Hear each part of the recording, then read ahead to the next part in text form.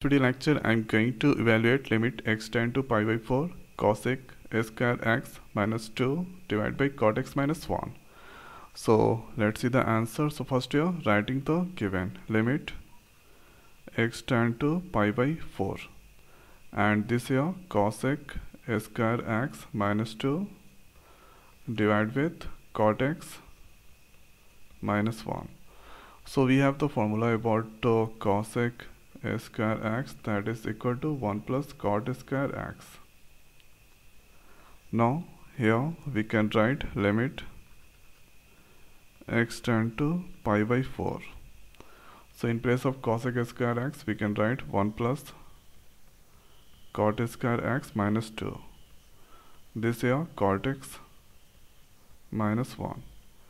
After that limit x tend to pi by 4, this here cot square x 1 minus 2, that is equal to minus 1. This here cotx minus 1.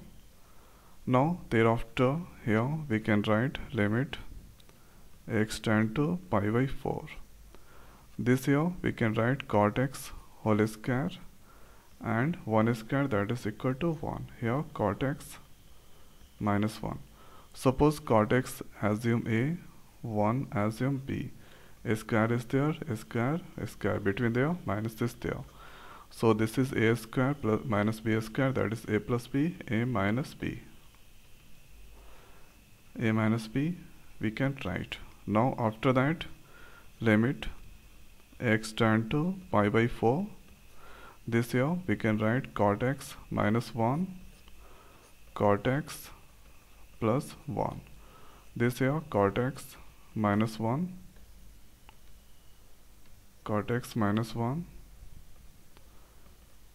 is there. This cancel. Now you can get here limit x tend to pi by 4. Here cotx plus 1. So now thereafter cot pi by 4 plus 1. Cot pi by 4 1, here 1. 1 plus 1 2. 2 is the answer of this limit question. One time going to repeat. Write the given, convert this cosec into cot form. So this is the formula. After that 1 minus 2, that is minus 1.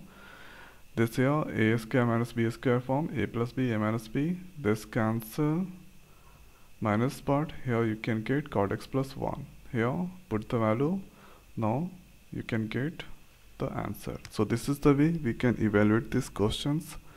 So now in this video it's over. So thanks for watching. See you next week. Thank you.